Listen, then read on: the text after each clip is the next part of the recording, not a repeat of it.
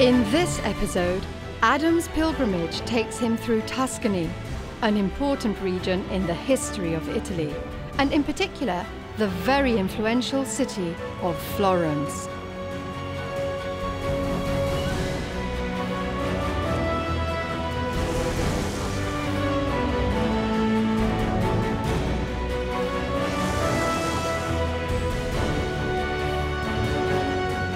This city was a powerful city-state in the centuries prior to unification, just over 150 years ago.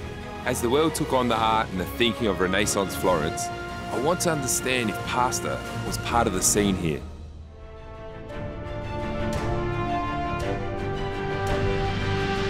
Adam's journey through Tuscany starts in Florence, where he speaks with Elena about the Medici family's influence.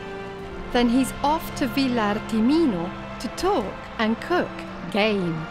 And finally, he visits the Chianti region to learn just what all the fuss is about. This is my pilgrimage. Come share the journey with me.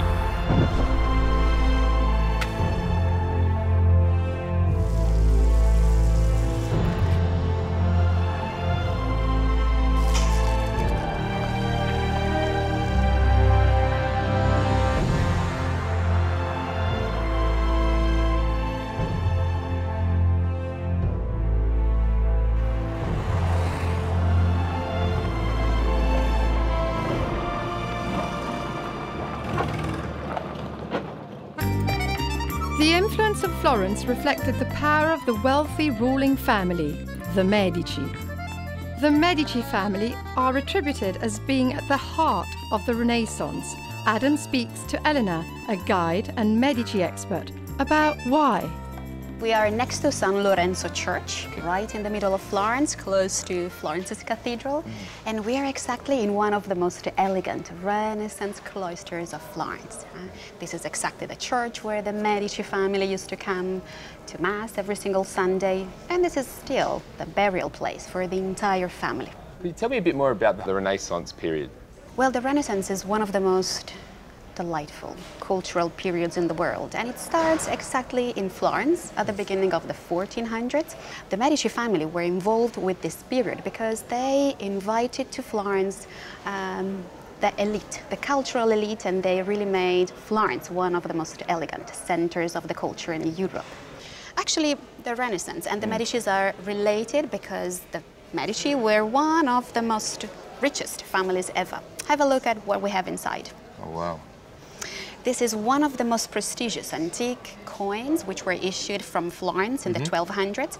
So the Medici started as money changers, and then later on in the 1400s they became bankers. Wow. They invested so much money, so much of this income in art, in pure beauty, public utility. With this wealth, there would have been great banquets and grand food, I'm guessing. Certamente, of course. The Medicis exactly expressed their richness even by the number of dishes that they served for banquets or for special occasions. And by the way, we have an interesting tree here. The orange. The oranges, yes. The Medicis had a very elegant, big collection of citrus plants, such as mela arancio, that Catherine de' Medici used to cook with duck. Duck all'orange. No, papero al melarancio. No, it comes from Florence. It was a Renaissance dish. Good. And was there any pasta dishes? Was there pappardelle? Yeah, the pappardelle, especially topped with wild boar ragu, or pheasant, or quail. Pappardelle means to? Pappardelle comes from the Florentine verb pappare, which means eat with pleasure. Very nice. Much of what Adam has seen in past episodes is the rise in popularity of pasta with the ordinary person. But Tuscany, with its history of extreme wealth, would have had an abundance of produce to choose from. The wealthy Tuscans love to eat pappardelle. When I spoke to Elena before, she mentioned pappardelle, pappare, to eat with passion. I remember my nonna telling me one thing about food, to keep it simple, and to use the best quality ingredients you can get your hands on. This seems to be the way of life here in Tuscany. Pappardelle, a pasta that is wide, flat and sumptuous, a fitting pasta for the wealthy. But here in Tuscany, you also get the sense that the ruling families had some great ingredients to cook with their pasta. Adam went to Villartimino to find out what the social elite ate during the Renaissance.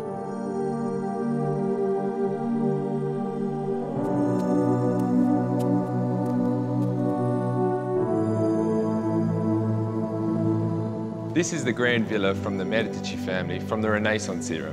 What did they eat? After the break, Adam discovers the social elite were hunters and meets a chef who reveals the secrets of Catholic.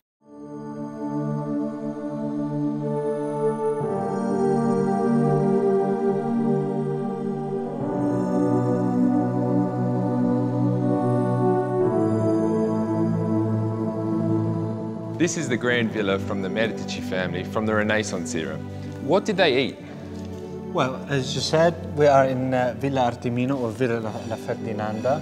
It was built in 1596 by Bontalenti, the architect Bontalenti, ordered by the Medici family. Artimino, like most of the villas that you can see here on the walls, it used to be by the Medici family for hunting and to enjoy, obviously, what they used to hunt. So in Artimino, normally they used to eat, obviously, the meat that they used to hunt during the day. In Artimino and in Italy and in Tuscany, most of the Medici plates and cuisine are still used today. And I'm getting to cook one of them later on. I'm looking forward to that. And I'm looking forward to tasting it. You can see why Tuscan recipes are tied to the agriculture of the area. Olives, vines, herbs and vegetables, all used in simple and tasty dishes. I'm really keen to learn a traditional recipe that would have been part of the opulent banquets here in Tuscany. I heard back in the day that there was a cook that cooked these big, extravagant, rich dishes. And it happened to be a female cook. And today I have a female chef next to me, Michela. Hello, how are you? Hello, very well. Good. Thank you. So we're going to be cooking one of these Medici recipes, yes? Yeah, actually is a recipe of Caterina de' Medici, that she was a part of the Medici family, and she was cooking this ragu made with duck.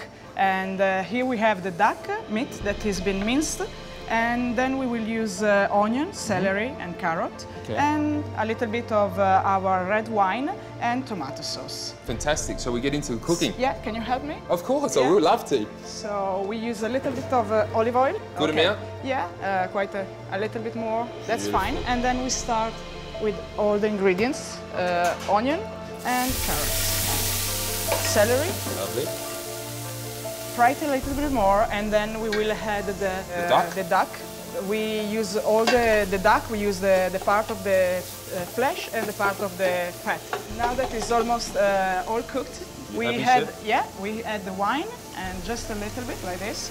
And now we reduce to 0. These Medici recipes, are you still using some of them on your menu today? Yeah, I just modify them a little bit because they are all long cooking. But there are a few recipes of Caterina de' Medici, as I told before. I really love her because, like a woman, I really love to do some of her power in the kitchen. Yeah, some of her recipes. And I like to do the duck à l'orange, or we do the omelette or the bechamel. That they are original. People think that they are French, but they are original from Tuscany, actually. So at this point, that is reduced, we add the tomato sauce. Okay. Okay, like this. Mix that through. So this dish, what pasta would they use? What type of pasta traditionally? For this dish, we can use all the kind of pasta. So I was thinking today I brought you along some linguine. Okay, very good. Dry linguine, so we'll get that cooking as well. After the break, the results of Michela's effort. Gail, I think the pasta's ready now. Yeah, I can see. I can see. You can see it. Yeah, I can Fantastic. see it. It's ready. Let's plate it up. It's ready, and Because I'm hungry after all this hard work. okay, so we just serve it. So good. Using the ladle to spin that perfect. Yeah, that's the trick. That's what I love about food and cooking. You learn something every day. Yeah. Okay. And I actually had that in my little routine. Okay.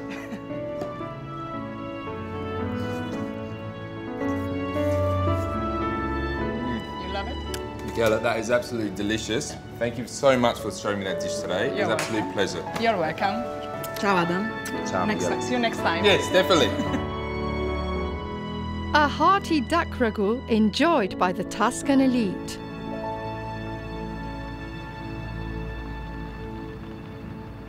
Adam's driving west of Florence to Vinci, which is not only famous for Leonardo, it's also famous for his next Tuscan ingredient.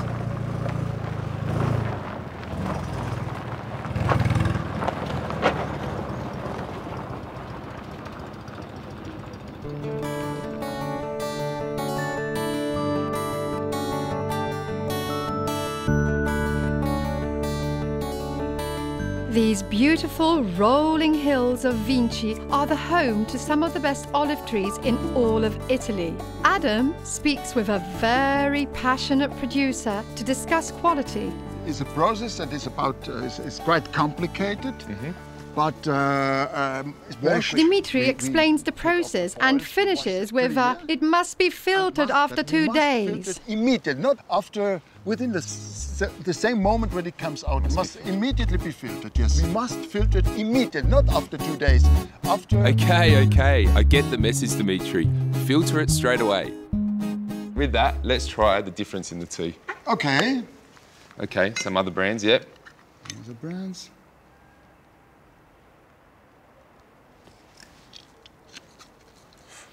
So, just smell on this, or what do you smell? You should smell on the nose. Olives, straight away, fruity.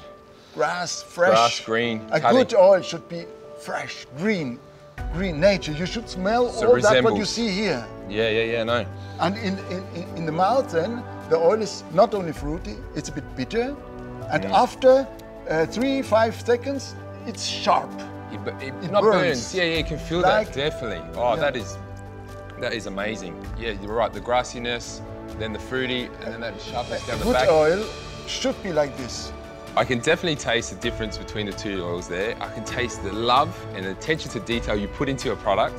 Thank you so much for today. Thank you, Grazie. Adam.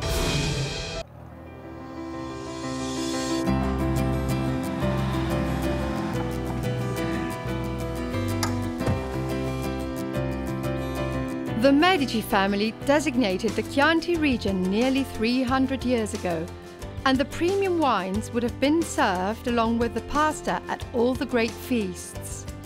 Adam speaks with the owners of Fattoria Viticcio to learn more.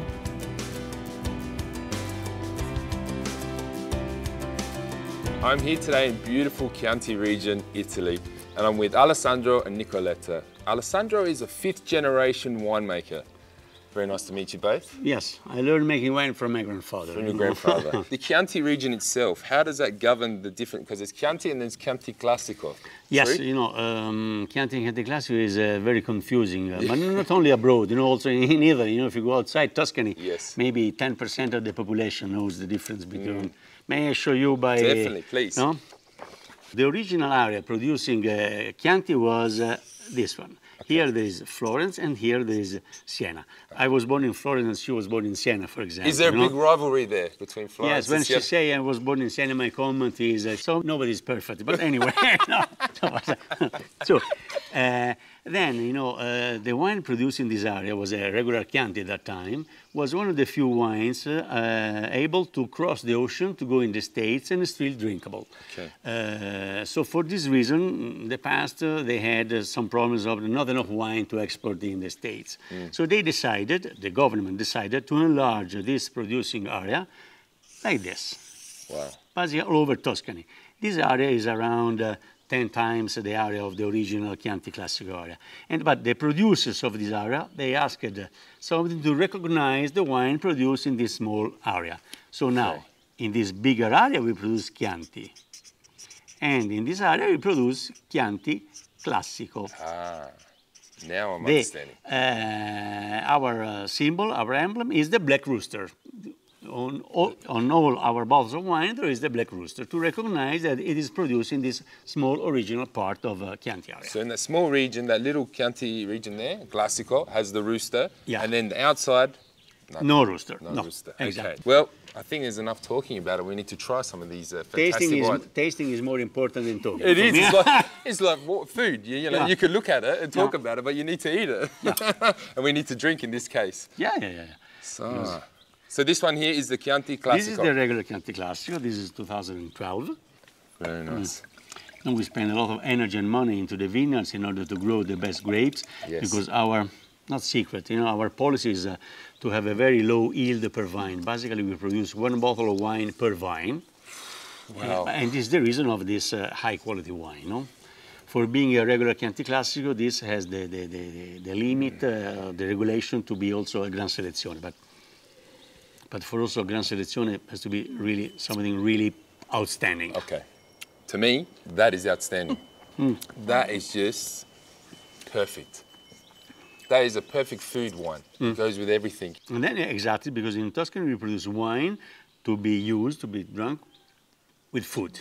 Yeah. Not for meditation or only for tasting. And not to sit on the shelf and leave it there to get dusty. No, and that's what I love. Salute. Salute. Cheers. Salute.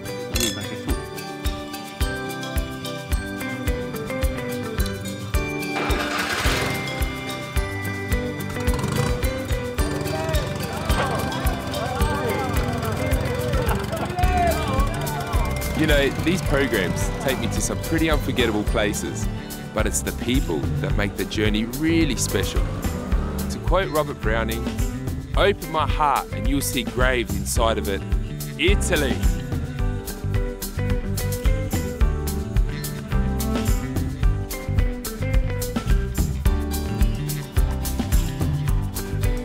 It is perhaps a great paradox that the lavish and the simple join together in Tuscany, that the nobleman's game and wine combine so well with the rural peasant's herbs and olive oil to make a rich sauce.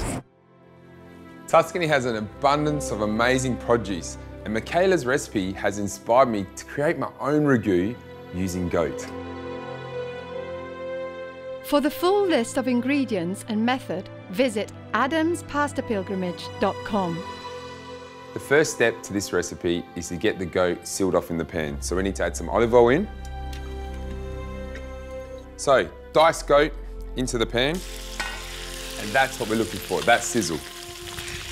Make sure that you move the goat all around nice and evenly in the pan. That way, the goat will seal all the edges all the way around. Season, needs a good amount of salt and pepper now to your meat.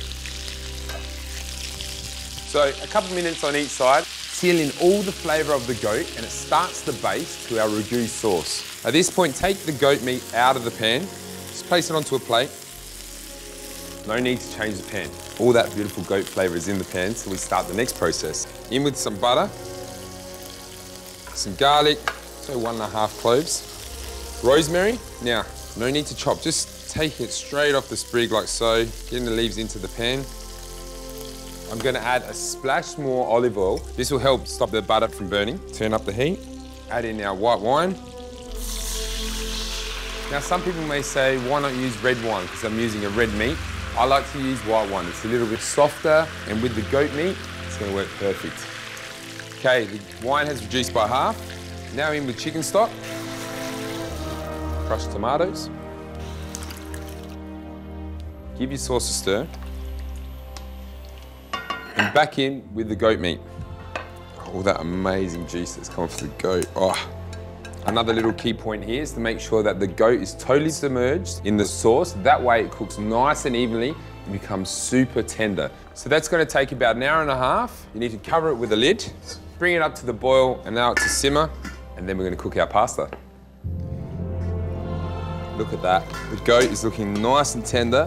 The sauce is reduced down and comes this really rich red colour. We're going to be adding our pappardelle straight into this pan.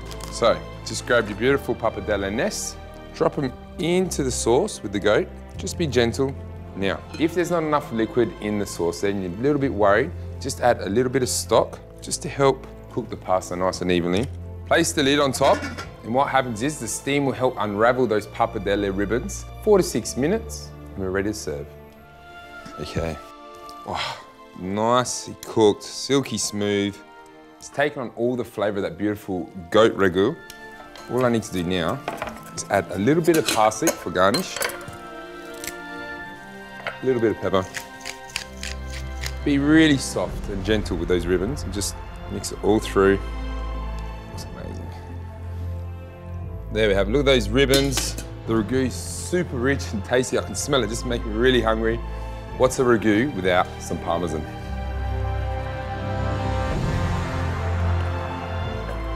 There you have it. A dish that you take to the table, allow your family and friends to dig in and enjoy it. And I remember pappardelle, to eat with passion. And I think even Louis wouldn't even mind a little smidgen of this one. In the next episode, Adam leaves all this opulence behind to visit the home of St. Francis of Assisi.